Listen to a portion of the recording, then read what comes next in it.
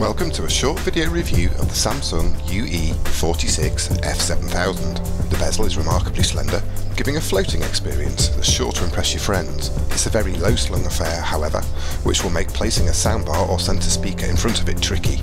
So those with plans in that direction might need to consider wall mounting. Something for which the F7000 is well suited, as all four of the HDMI connections are side-facing.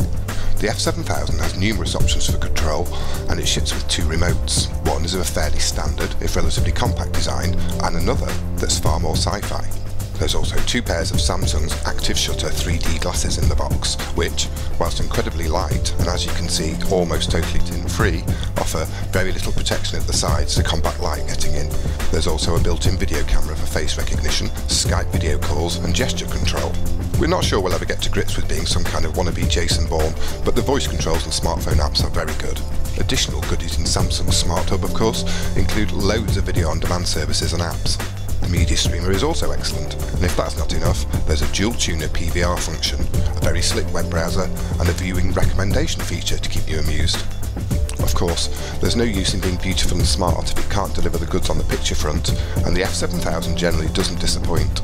The menus contain all the calibrator needs to gain supreme accuracy, and sure enough, that's just what we got. Not that it was bad out of the box, but there was a little too much red in the grayscale, and colours were generally a little too bright. Following calibration, we were able to obtain absolutely reference results for both grayscale and gamut after a bit of careful manipulation of the controls. The Samsung UE46F7000 is super smart inside and out and brings the full might of Samsung's industry-leading treasure chest of a connected platform to the party. It's also capable of reference colour performance and striking contrast, backed up by generally superb picture processing. There's the odd hiccup here and there, and the F7000 is quite considerably better in 2D than it is in 3, but it is, nevertheless, worthy of an AV Forums recommended award. You can read the full written review at avforums.com/reviews. Thanks for watching.